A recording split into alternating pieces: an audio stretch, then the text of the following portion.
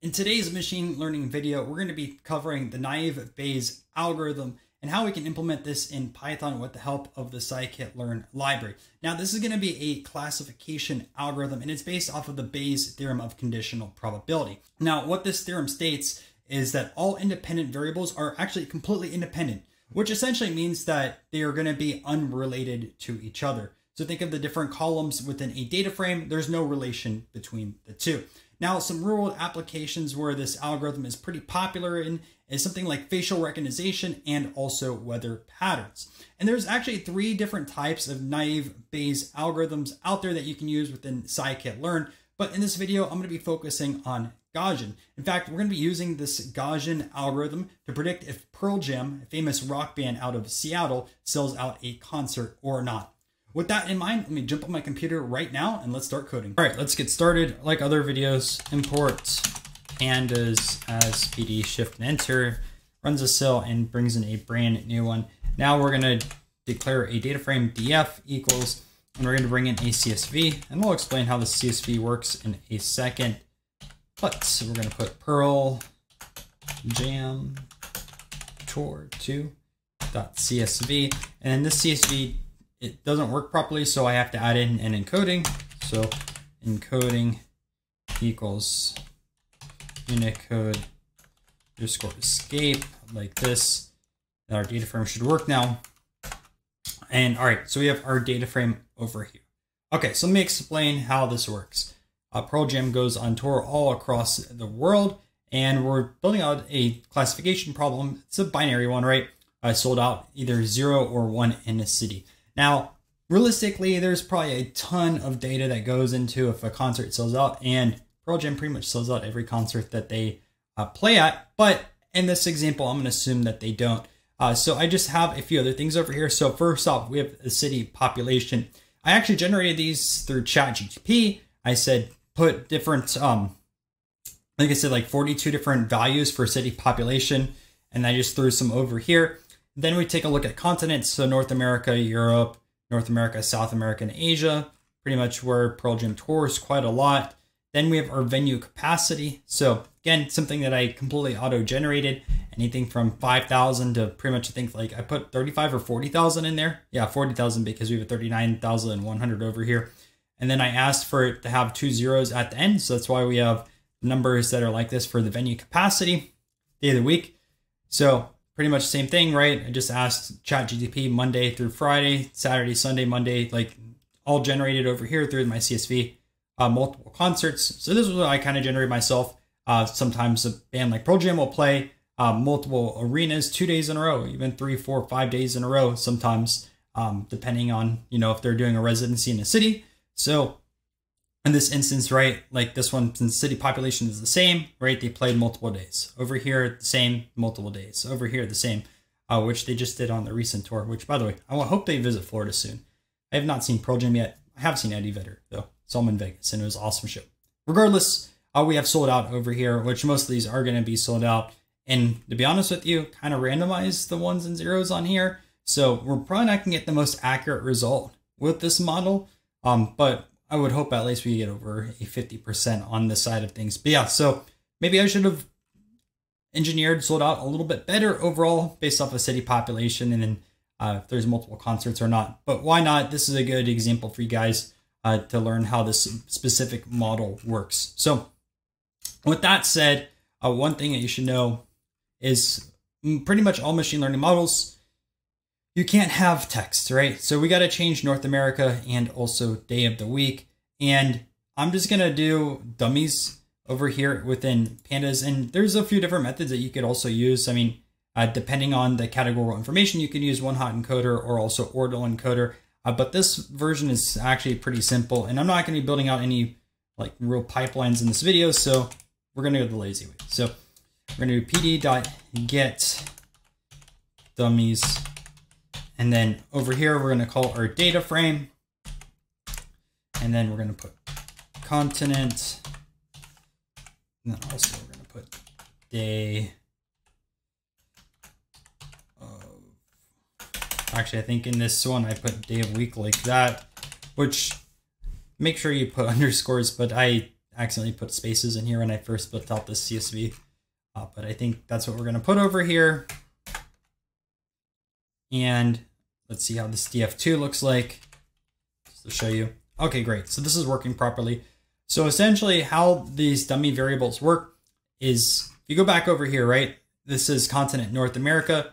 So we're going to have 0 for Asia, 0 for Europe, but then we have a 1 for North America, 0 for South America, right? Day of week, this is a Monday. So we have a 1 over here, 0 for everything else. I'm just getting exactly what I specifically wanted. Now this is exactly the same thing that one-hot encoder does, right? Builds out brand new columns, and it's a 0 or 1 right across the board. So this is exactly what we want. Only problem is if you go back to our original data frame, right, we had city population and then also our capacity, multiple concerts, and sold out. And well, to be honest with you, if we go down over here, all of that data is missing. We can scroll over and we just have a bunch of zeros and ones. So we need to combine these two data frames, right? Because we still have our original data frame over here and we have df2. Well, you can actually do this pretty easy. We're going to concat both of these together. So let's do that right now. And we'll just say this is df3. So we're going to do a pd.concat. Then over here, we'll throw in df and then also df2. And then we'll have over here axis equals 1. Do apologize for the dogs barking outside if you can hear them on the video. But now we have df3 over here. Just to show you what df3 looks like, right? We have all this information over here. But now we can drop continent and then on also day of week. So pretty easy thing that we could do. I'm just going to name this as df4 and then just throw over here df3.drop. And then over here, we're going to throw in our continent and then put a comma over here. And then we'll put day of week. And then we'll put over here axis equals 1. Boom. And then we should have df4 like that, and check it out. So we no longer have any categorical information. We have our city population, venue capacity, and then we have all this that's now either zeros or ones, just depending on what was in this original data frame over here. So our information is going to be looking really good. Now what we should do is define our X and our Y before we end up splitting up our data. So let's do that, right? So we're going to have a capital X, and then we're going to say X equals, and we're going to do our classic df4.drop. And in this instance, right, we're going to drop sold out because that's our target. So we're going to say sold out like this. Again, I apologize for the spacing. Should have just had underscores at the end. And we're going to say axis equals 1. Now we have our capital X. Now we can have our lowercase y. So y is going to be pretty simple, right? Y equals df4. And then you're going to put over here in sold out, right? And now we have our X and Y. So now that we have our X and Y defined, we can actually throw in here train test split. So if you've been following this series, you're super familiar with it. If not, no worries. And I hope you are enjoying your first machine learning algorithm.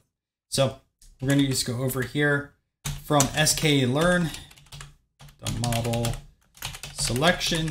We're going to import in train test split. And you'll be using this in almost all your models. Just this used to scare me originally when I started learning.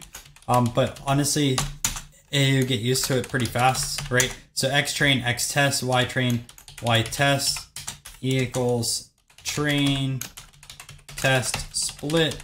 Throw in here X and our Y test underscore size equals 0.2. And then we're going to do random state equals 10. And I hope someone knows the reason why I put that random state of 10.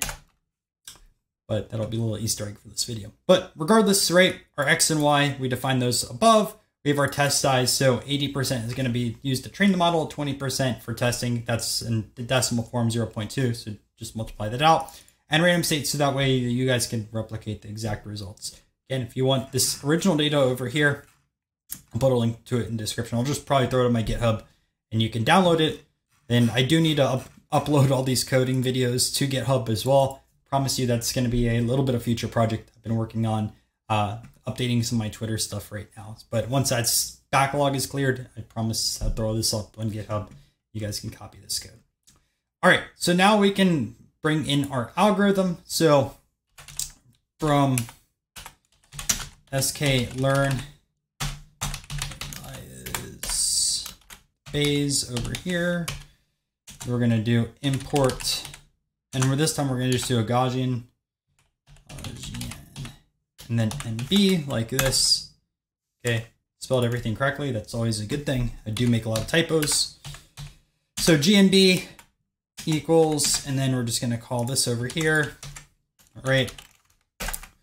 And now what you have to do, just like every other machine learning model, is where you are going to fit our data. So you always fit with your train set. So your X train, right? And also your Y train. I don't know why I copied this, but we're having fun with that.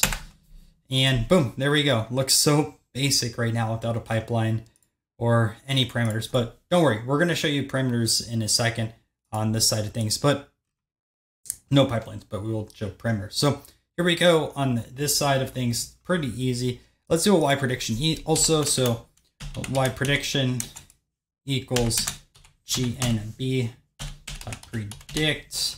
We'll throw in our X test in here. Okay. So now we have also our Y prediction. And the reason why I want to do that is we're going to do a classification report. Now there's a lot of metrics over here that you really could be taking a look at. I'll just throw this in here really quick. And I do need to make a whole video on like confusion matrix and also a classification report, but that'll be in the future. Right. Okay. And then I just always print these out. So print, we'll throw in here like that, and then throw in here your Y test, and then also your Y prediction, right? And we can see some of our different scores. So our precision over here, right? Overall, our aggregated 0.74, recall 0.56, our F1 score 0.63. And yeah, not a lot of data, right? So there's that side of things. And then we can also see our score. So you can just do GNB.score. Then you can just put over here both your train and test. So we'll do train first, right? By train. So pretty horrible score there. Like I said, I just threw kind of random numbers all across over here. So I didn't expect it to be that great. And test is right about the same. So not a very accurate model. I would not be applying this. But yeah, this model was not the most accurate with how this ended up working on the Pearl Jams tour. But I also want to show you really quick how you can add in a parameter. So we'll say add in parameter like this. So this is actually pretty easy. So the first thing that we're going to do is a param grid. And I have a full video on hyperparameter tuning, so I'm not going to go in full depth on how that works. But we're going to take a look at var smoothing. So it helps avoid kind of zero probabilities and also smooth out the estimates. So let's take a look at that. So just do var smoothing. And then I looked this up also on Stack Overflow, kind of just some of the different values that people put in over here. And honestly, when you do like hyperparameter tuning, I would recommend that you take a look at some of the documentation in Scikit-Learn, and also you take a look at Stack Overflow, because I guarantee you someone has the same exact question that you've had before. And we actually get some really, really small values, and I'm just going to copy and paste those because I know if I don't, I'm going to make an error. So yeah, very small like this over here.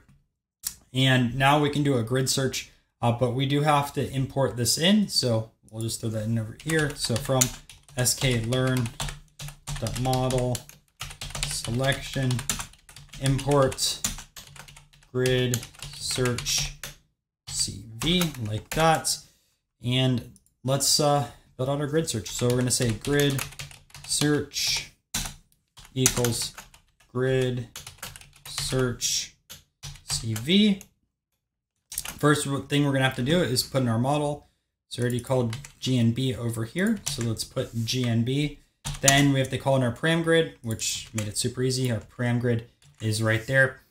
Cross validation, we're going to say that's going to be equal to 5. We're going to take a look at accuracy as our scoring. So there's a lot of different ways that you can score your model. I'm just going to put accuracy like that, pretty easy. And then at the very end, I'm going to say n underscore jobs equals -1. Okay, that has been called. Now we have to fit our data. So just like above, we had to fit, right? This time we have to fit over here. So fit, we're going to X train, and then also Y train like this. Now we have our grid search over here, right? A little bit more this time, so we can see how everything is built out. You can see we just added a little bit level of complexity. And then if you want to see essentially what the best parameters are, so pretty easy, right? You can just go over here, grid search dot best underscore params like this. Okay, so our best was var smoothing, and it's in scientific notation. And lastly, if we want to see our best score, if we can just copy this over here, and this is probably going to be pretty awful. And it really is 0.4857.